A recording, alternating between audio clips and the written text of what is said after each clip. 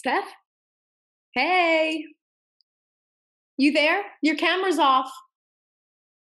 Just a sec, I'm coming.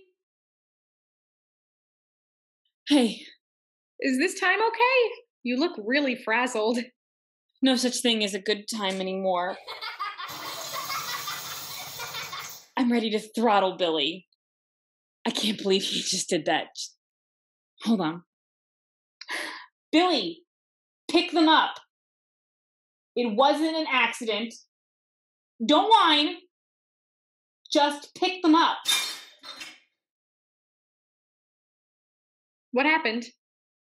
Billy's acting out. He kicked over a big box of Legos.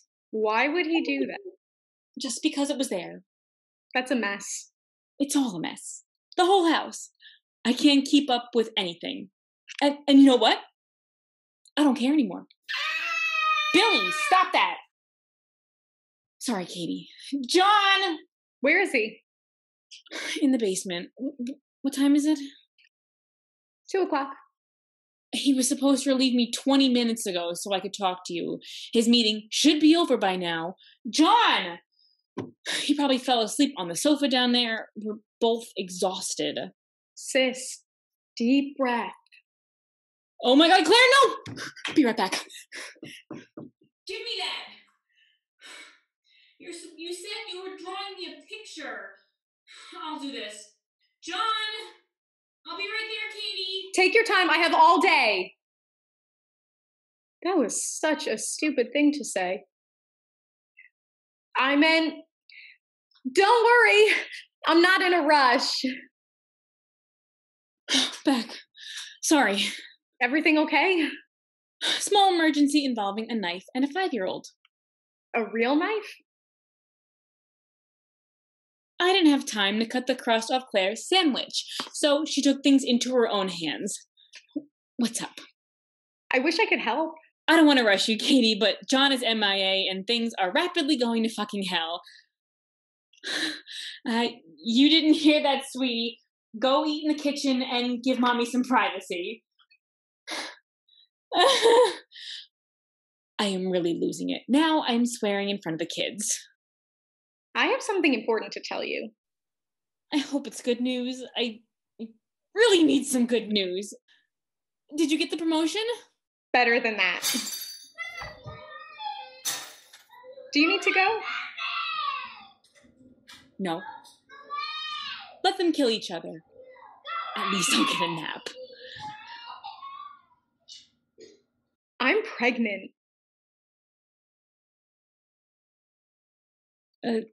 I told you you could have one of mine. At this point, you take both. You're joking, right? About that? Never. You know how hard we tried.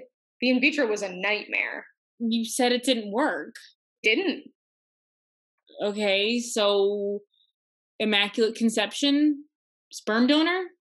That's the best part. The last time Brad and I, it finally took. Can you believe it? No. I mean, yes, I suppose. I don't know what to say. I know, right? I thought you'd be thrilled. Jumping up and down. I am thrilled. I'm not jumping. I'm too tired. Katie, are you sure this is what you want? How can you ask me that? It's hard enough raising kids with 2 people sharing the load. That's the second reason for the call. So before you say no, listen. No. You haven't even heard what Not you, Billy. Billy, get out of here with that thing. Do not, I repeat, do not open that cage door. Go. It's Billy's month to take care of the class gerbil, and it keeps escaping. We have already had to run out and buy one imposter. The original Mr. Pickles is living in our wall somewhere. Billy, I said no! I want to come there. We'll feed it later. I don't care. Go! Wait, what? What did you say? Can I come stay with you? Now? No, of course not. Why not?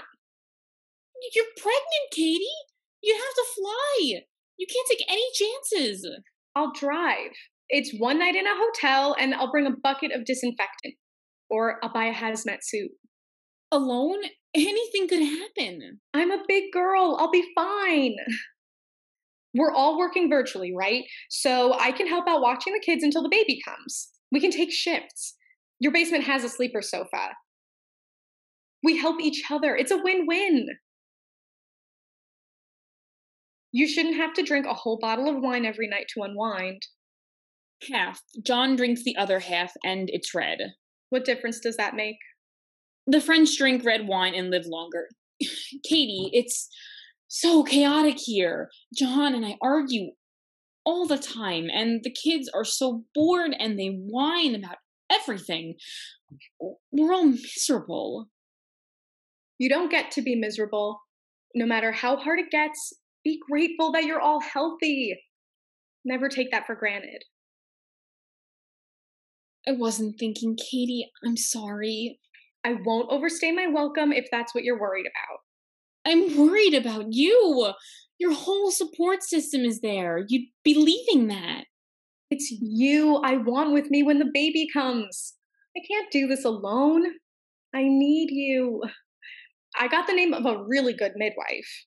If something goes wrong, the hospital is miles away. Hold on.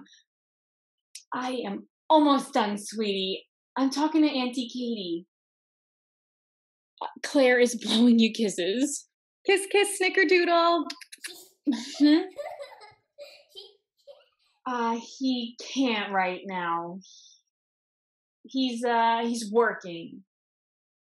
Go finish your drawing, okay? What did she want? To talk to Brad. You haven't told the kids? We thought we'd wait until the whole thing is. They need to know the truth. I couldn't do it, Katie. Just thinking about it. Don't you dare cry. I know. If you start. I'm sorry. I have a box of tissues around here somewhere, and I knew if the kids saw me crying, then they would ask why, and I didn't want to lie, so I've been holding it all in. Where are the damn tissues? Finally, nobody puts anything back where it belongs. Wipe your eyes. The whole town opened their windows and sang for him. I want Billy and Claire to know how much their uncle was respected and loved for the work he did.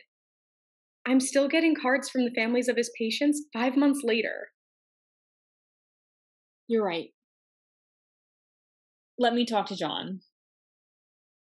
So much can go wrong between now and the birth. You scared? Not too much. I'm about ready to pop. What? How far along? I'm due next month.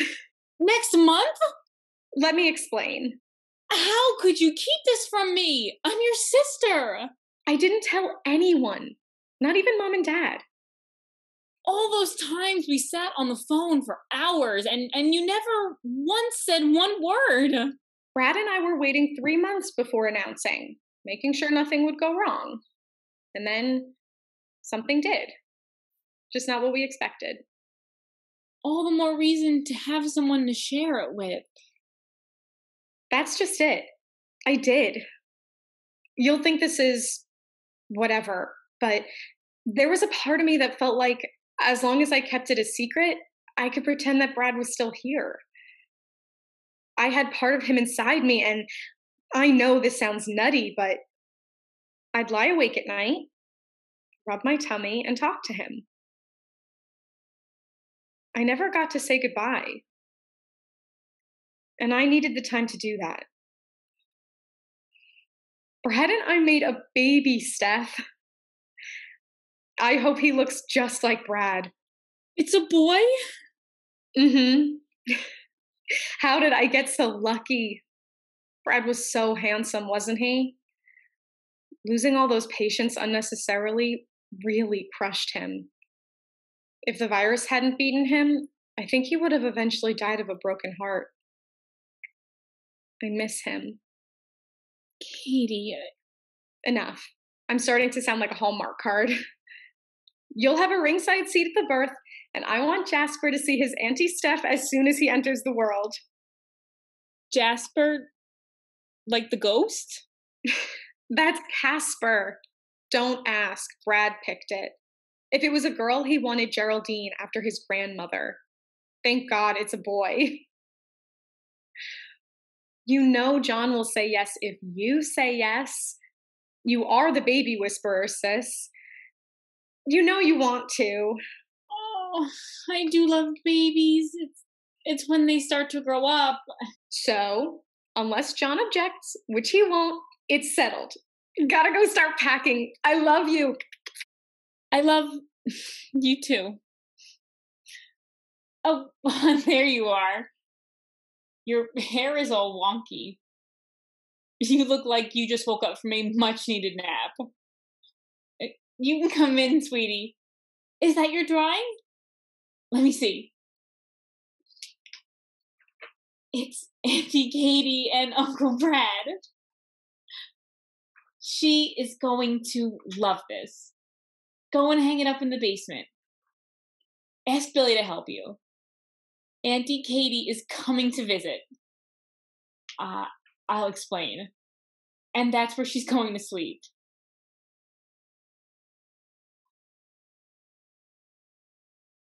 How about we turn on a movie for the kids? I tell you about Katie, and then we retire to the bedroom and get reacquainted. I can't resist you with that hair. And I miss you.